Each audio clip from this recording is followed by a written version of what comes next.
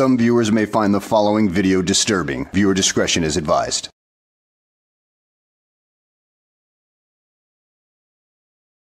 Oh boy, Eric, really fascinating stuff. It's really fascinating how you use the same arguments over and over again and fail continuously to prove anything in court. And with jury selection coming up, you've got all sorts of decisions to make that an attorney would have to make. And, you don't seem to be mentally capable or anything like that of making those decisions or even representing yourself. Maybe you should take some advice and actually get yourself an attorney. Otherwise, there will be so many more fails in your future. So, yeah, that should be fun. So, at any rate, guys, I hope you enjoyed the video. Thanks for watching, and I will see you on the next one. State of Michigan versus Eric Martin, case number 23-00425. Definitely for the people. Assistant Public Defender Sandra White as standby counsel. Thank you. So, can you hear me? Yes, I can. All right. All right, we're here for a final settlement conference today. And where are we with this matter, please? Your Honor, I believe that we were previously ready to proceed actually directly to jury selection, but I think that it may have been set for final settlement. Mr. Martin had some other matters and some other courts. Well, no shit. Of course he does. He's a boat-headed Sovtard who believes that the laws don't apply to him, or has a bastardized version of them anyway. And I don't know if he missed a date or something in there that had it set. I'm not sure how he got put on for final settlement conference. It was supposed to go directly to jury selection, but we're here. Mr. Martin, you're still requesting a jury trial in this matter, sir? Yep. All right. We already have it scheduled for jury selection on August 9th at 8:30 a.m.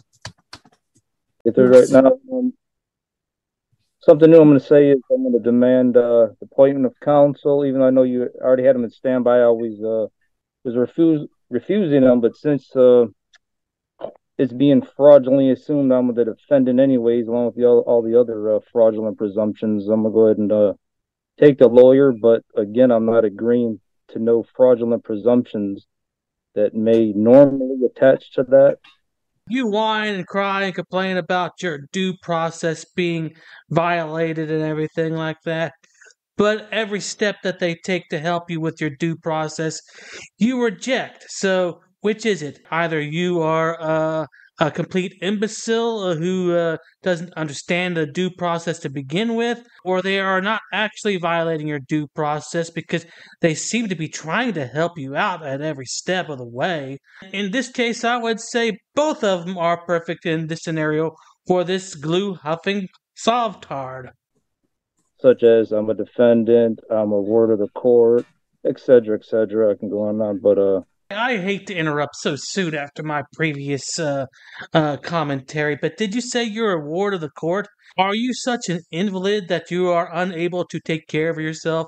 Do you need diaper changes? Do you need somebody to come over and change your diapers for you?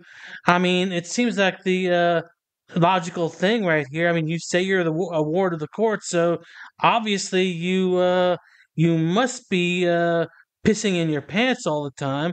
Not only that, you seem to lack the cognitive ability to dress yourself properly. I mean, who dresses you anyway? I mean, surely it has to be somebody that has a better sense of style than you do. Under Canon Law 3228, for example, and etc. But so yeah, I want to make that clear on that. And also, there's some pretrial demands to dismiss I made that haven't been ruled on yet. They should, because they're pretrial. They're matters of law, so they should be ruled on before trial. And I'm sorry, Your Honor, I wasn't trying to interrupt, but I just wanted to thank Mr. Martin for that update and to say that his counsel, he's now requesting, if the court chooses to appoint them formally to this case, will be probably happy to assist with all those things, because we have to do jury selection, instructions, and I was going to ask how I needed to communicate about it. Well, with respect to any pretrial matters, this court did make a ruling on the record, and I have a written I wrote it down in my notes here as to each ruling I made on each of the issues. So that has been addressed. If you are expecting counsel to be appointed, sir, at this point in time, then I will do that.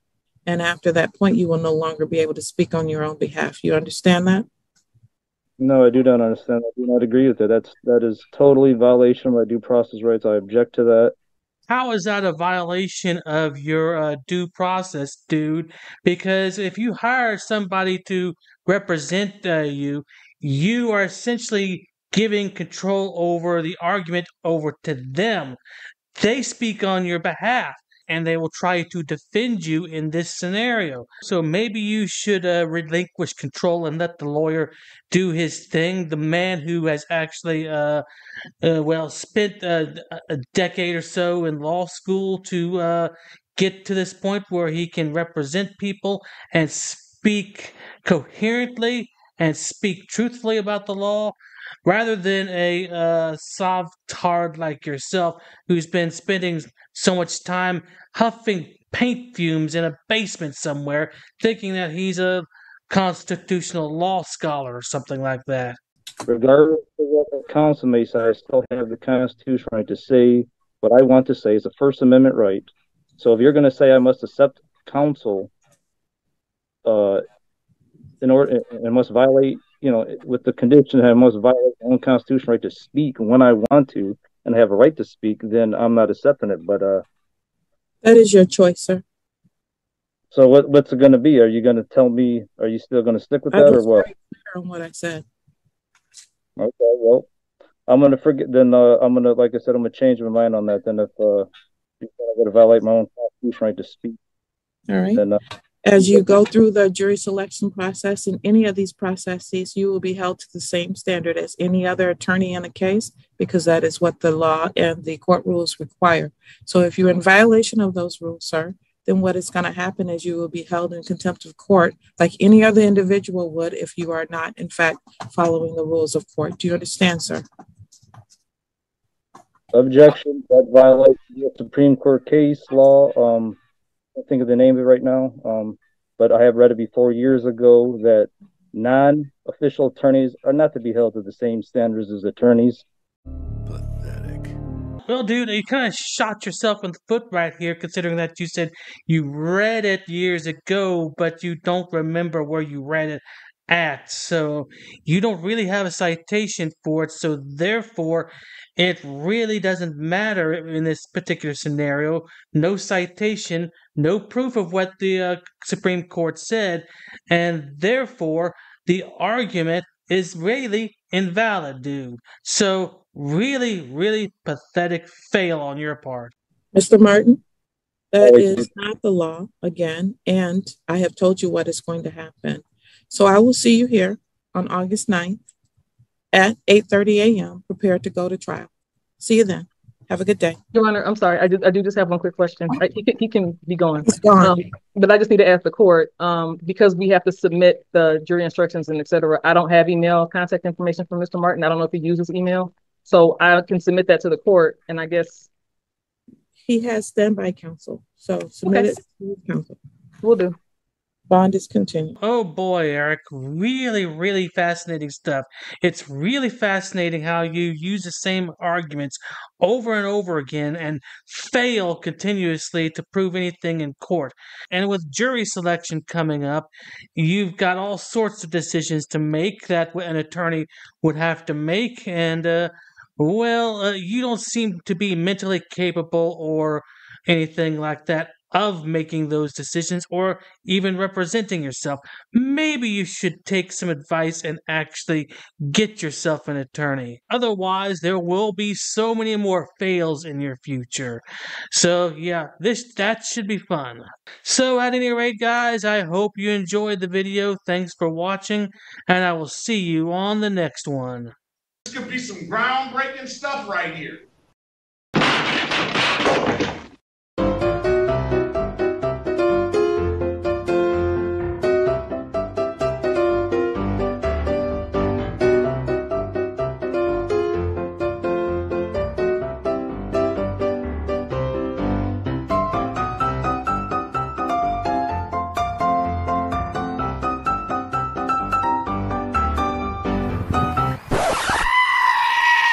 Dude, so there's no way I can get in, bro?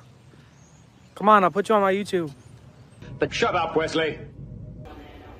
You gotta put signs up, ma'am, if it's... Are you Glenn Serio? Who's that?